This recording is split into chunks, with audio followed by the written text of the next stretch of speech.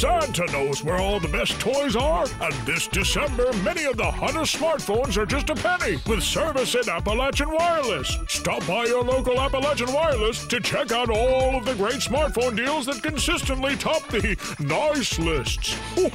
This Christmas is truly going to be bigger and better than ever. Better service, bigger savings, that is. That's today's Appalachian Wireless. An Elkhorn City man is behind bars tonight after police say he assaulted a woman yesterday and stole her vehicle. Around 4 o'clock yesterday afternoon, Kentucky State Troopers say a resident of Kendrick Fork called 911 after a woman knocked on the door saying she had been assaulted.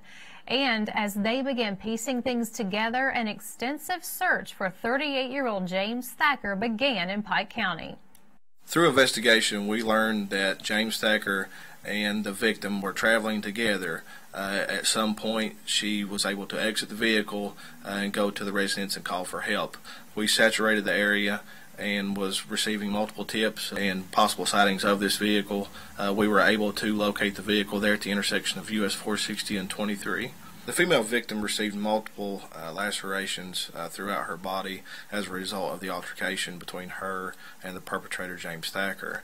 She's being treated at Pikeville Medical Center, but in stable condition.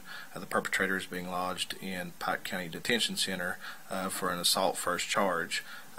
Additional charges will come pending further investigation.